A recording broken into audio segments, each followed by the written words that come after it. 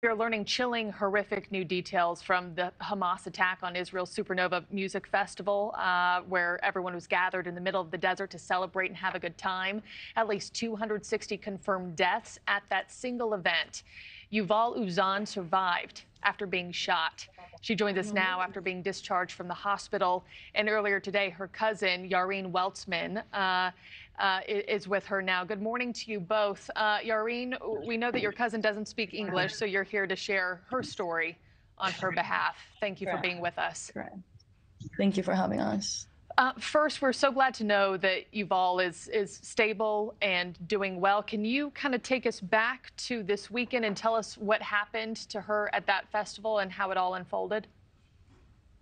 Sure. So, as you know, this festival was one of Israel's biggest festivals, equivalent to Coachella, any big music festivals in the world. Yuval had arrived there kind of late at night. These parties go on for a very, very long time. As the sun was rising, all of a sudden, they started seeing rockets being sent over from the Gaza Strip. People in the area obviously started being extremely alarmed. They didn't know what was going on. There's 5,000 people, open fields, and everyone starts running. Yuval and her friends get into the car where they start driving. As they hit the road, all of a sudden there is an ambush and their car gets riddled with bullets. Already on the get-go, Yuval gets a bullet straight into the side of her body and starts she was not in a good state at all. They then immediately had to go. They were looking for an ambulance. They found an ambulance that was at the party. They then took care of her a little bit there. They went into some sort of other makeshift hospital, that little makeshift place that they did. All of a sudden, more terrorists came. The paramedics told them to just flee, to just run for their lives. They had no idea where they were going. They were in open fields, and they just started running for their lives. Eventually, they found a container, 30 of them, like a caravan. 30 of them sat inside of this container on top of on top of each other. The container, again, was just being riddled, just shot at like crazy. The biggest miracle was that the terrorists didn't open the door and actually see 30 people lying on top of each other in that caravan. They then managed to escape. They got on the savannah. The savannah blew up by an RPG. Yuval was up in flames. She had to roll on the ground in order to extinguish herself. They then found an abandoned tank, which unfortunately we probably think that those soldiers were either kidnapped or killed, and they were basically around that tank for 4 hours, people without limbs, just riddled with atrocities. Yeah. Yarin, and thank God she's alive to tell the tale. It's a miracle that she's alive. And again, for anybody who's just joining us, I understand your cousin who was shot at the festival does not speak English. I know this will take some translating, but could you ask her live on air just how she's coping this morning, not only with the physical pain, but I'm sure the mental and emotional anguish as well, and then share her answer with us?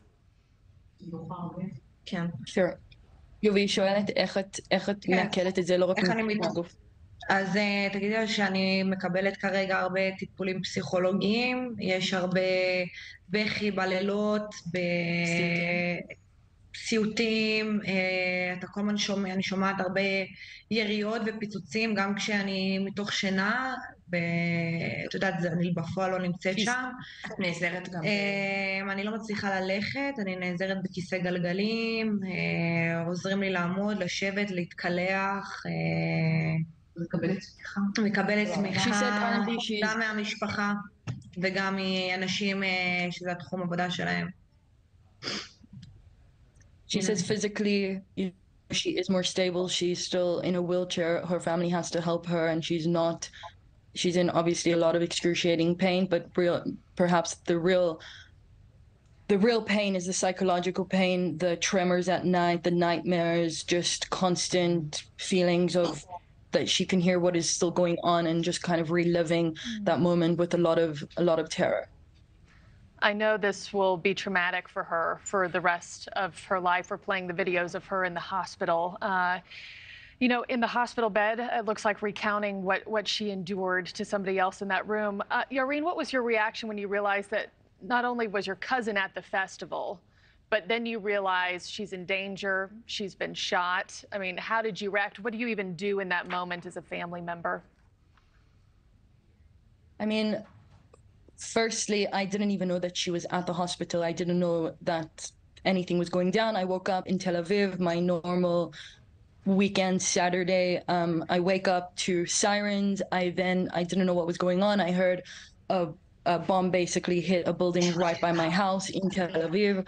And as I looked at my phone, my mother told me that, you know, Yuval had been shot. And I think that really no one in the country could have ever expected something to this extent to happen. And I think that, you know, it took us a few moments to kind of piece all the pieces together, but now everyone throughout the country is so united, so together. There's been over 300,000 reserve soldiers that are out in the field. The entire country has put together fundraisers all over the world. There has been millions of dollars from Jews and other supporting people, helping the soldiers, helping people in need, helping displaced people. So there has been overall a tremendous amount of local and international support, and I think that is what has given us a lot of strength to just move on and lift our heads and know that, yes, we're going through one of probably the most horrendous thing that, I mean, our country has seen in the past 50 years and even in general. But we have no doubt that through our unity and that with the power that we are together, we will undoubtedly get out of this, and we'll get out of this stronger, no doubt. Thank you for watching. Go to newsnationnow.com to find NewsNation on your television provider. And don't forget to click the red subscribe button below to get more of NewsNation's fact-driven, unbiased coverage.